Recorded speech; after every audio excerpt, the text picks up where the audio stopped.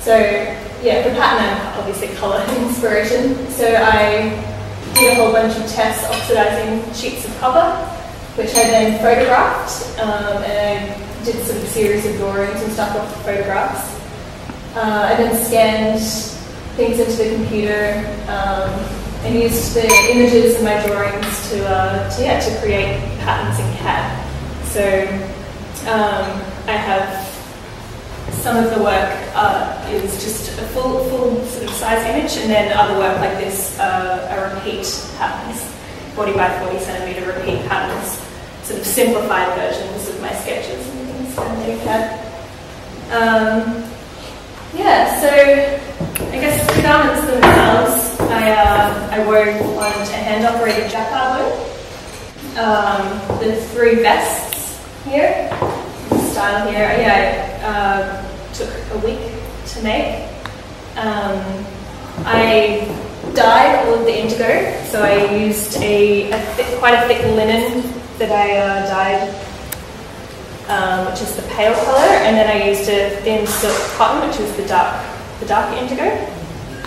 Yeah, the way that it's woven is in a double weave. So when the thick, I don't know if everyone here is a hand weaver as well as tapestry weaver. The inside, yeah. So when one colour is at the top, the other colour is at the back, essentially. Yeah, so, and I also did, when I was weaving, I did 2 picks of the thin cotton silk and then 1 pick of the linen. So if you have a look at the texture, you can sort of see the difference in size, and I guess the linen is raised a little bit at the top. Yeah, so yeah, I dyed a lot of indigo. That took me about a week to get all of the yarn that I needed for this. Yeah, that was probably the biggest part of the project, actually, was dyeing for days and days on end. Yeah, so for these pieces here, I actually hand painted the warp using copper textile paint.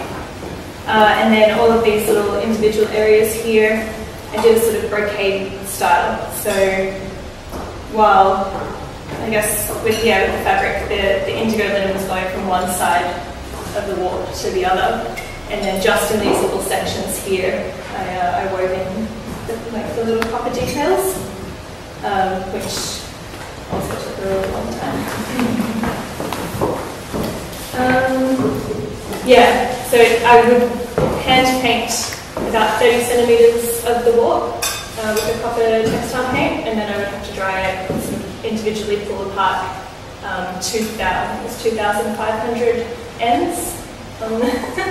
So yeah, so it took a long time, and then I would weave the 30 centimeters to wind it on, do that again and again. Yeah, so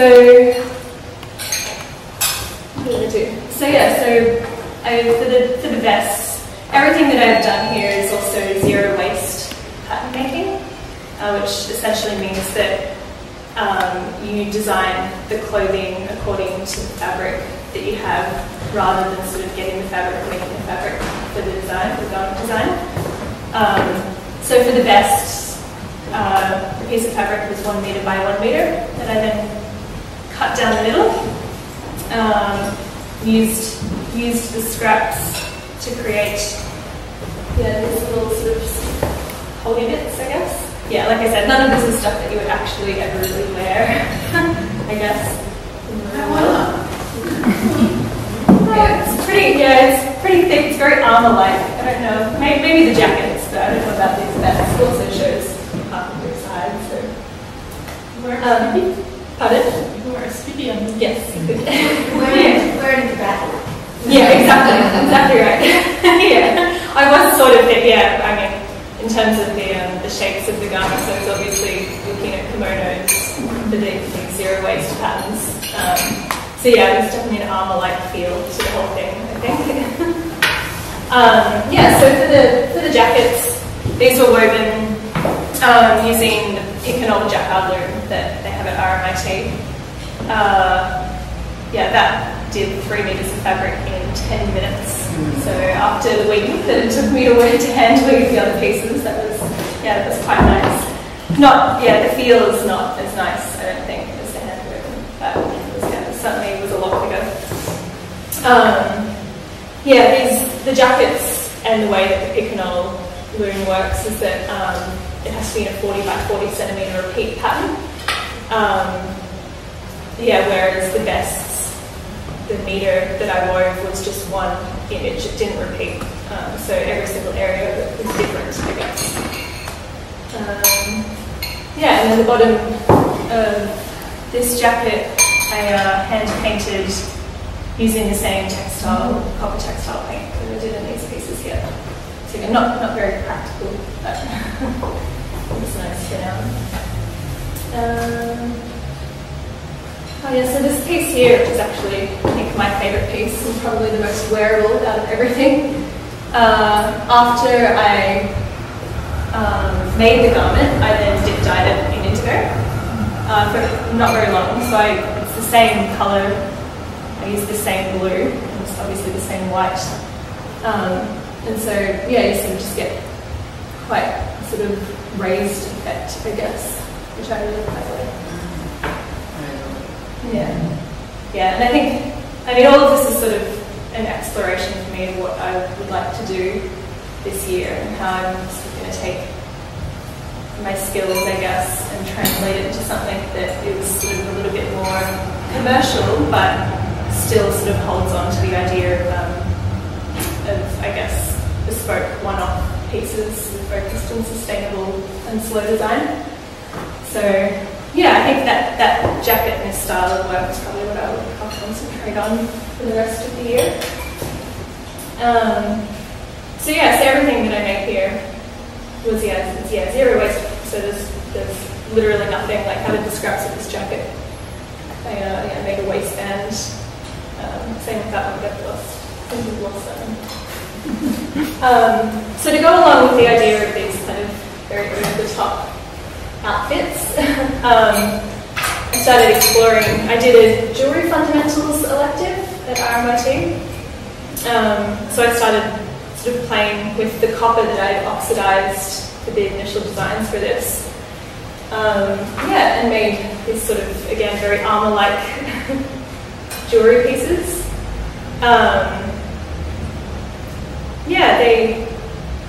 I quite like some of them. I think the necklaces is something that I'm focusing on now. I think the bracelets are again a little bit over the top, but it suited the outfit. A bit of weaving in between. I have. So I've drilled when the piece was flat before it was shaped. I drilled holes into it. Sanded it, sort of shaped it, and then oxidized it. And then sealed the oxidization using wax, and then shaped it, and then wove into the areas using the leftover yarn that I had. So with all of my projects, I try to use sort of everything that I have. So I dyed a lot of indigo yarn, so I still have quite a lot. But I think I'm hopefully going to use some projects here. I thought copper went green when it oxidized. Depends on how you oxidize it. So some of the stuff that I did go green, but then I found online a good recipe that used vinegar, salt, and ammonia. And then that seems that goes green. Obviously the copper just oxidizes as well naturally over years when you touch it, and will develop sort of brown and green patina. But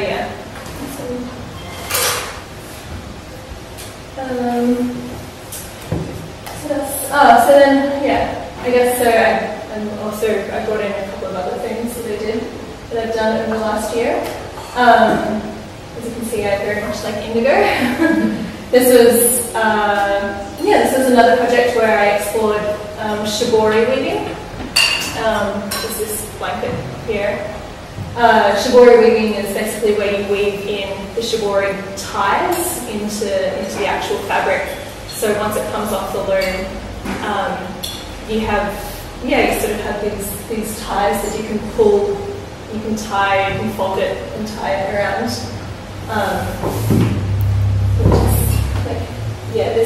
This one here and these ones here. Okay, and then once you sort of bundled it all up and tied it, in normal shibori style, you dye it, and then once it's sort of all washed and cleaned, you actually remove the ties that had been woven into the fabric. Yeah, so it's just a different way, I guess, of just, instead of the normal way of shibori where you sort of bundle up a piece of fabric and tie it off, or you fold it and plant it, yeah, you're actually weaving it into the fabric. Yeah, I think most of my work focuses on either indigo or neutral colours or sort of earthy colours, so like sort of rust colours. Yeah, so that was just a blanket or a shawl.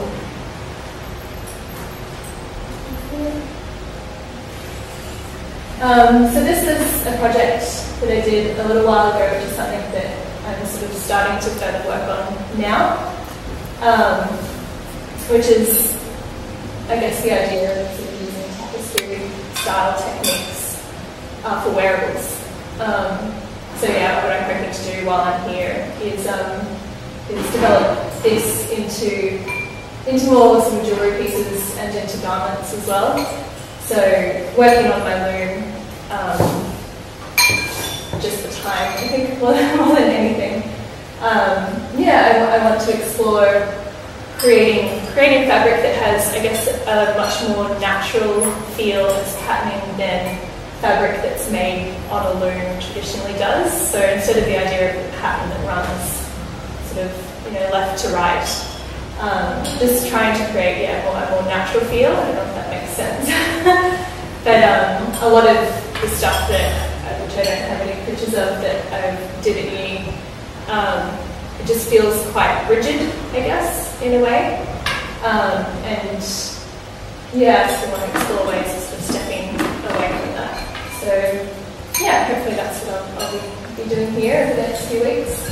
But these pieces here were made entirely from scrap yarns. So over the last 3 years at uni, I've been collecting all of the warp ends from all of the students. And I've been collecting sort of any scraps. We have recycling bins, fabric recycling bins, so I've been sort of digging through and collecting scraps. So yeah, all of the yarn is going in the bin, I guess. And then I also dyed a lot of it using madder root. And then the madder root and turmeric I did a lot of dyeing with. And then all the copper that I use is recycled copper as well. But yeah, that was based off my garden going from autumn into winter, the sort of disintegrating leaves and the decay, I guess, the decay of the garden. I think most of my inspiration comes from natural elements. So that was a series of necklaces and wall hangings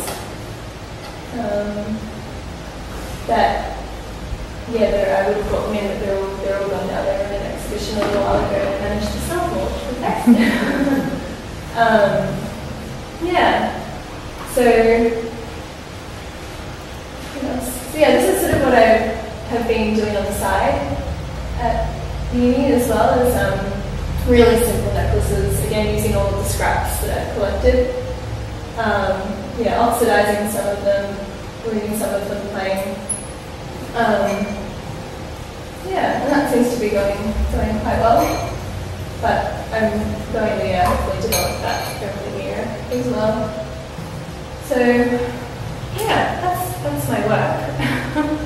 I sort of want to spend this year trying to develop a business plan. I suppose figuring out how I can take everything that I've done in the last 3 years and turn it into something that can be commercial, but at the same time sort of trying to hold on to the idea of slow design, sustainable design. I like fashion, I like working in fashion, but I hate the way that I hate what it's become. I hate the modern idea of fashion. I think it would be, for me, really interesting to be a part of the people who are starting to try and change the way that's looked at. So creating one-off bespoke designs, or creating things that people can form emotional attachments to, so that they want to hold on to it and it maintains some kind of longevity and they keep it forever, rather than the idea of fast fashion, where they consume and they discard or reject it as soon as they're sick of it. So yeah, I think through this project and through everything that I've done over the last few years, it's just been figuring out a way of being able to do that in the future. So yeah, I think my residency here will be a part of that. And then, yeah, the whole year, I think I'm going to spend trying to figure that out, do a lot of testing. But my idea eventually is to have a sort of very small label that focuses in on bespoke design and small one-off runs. So I might find a beautiful yarn and dye it and then weave 10 meters of it and then maybe get 5 garments out of it, and then that's it, make everything from hand, by hand, from scratch. Yeah, and just try to encourage people, I suppose, to save up for a year to buy something rather than constantly buying, every week buying hundreds of items a year rather than 1 or 2 items a year. So yeah, that's sort of what my work is about.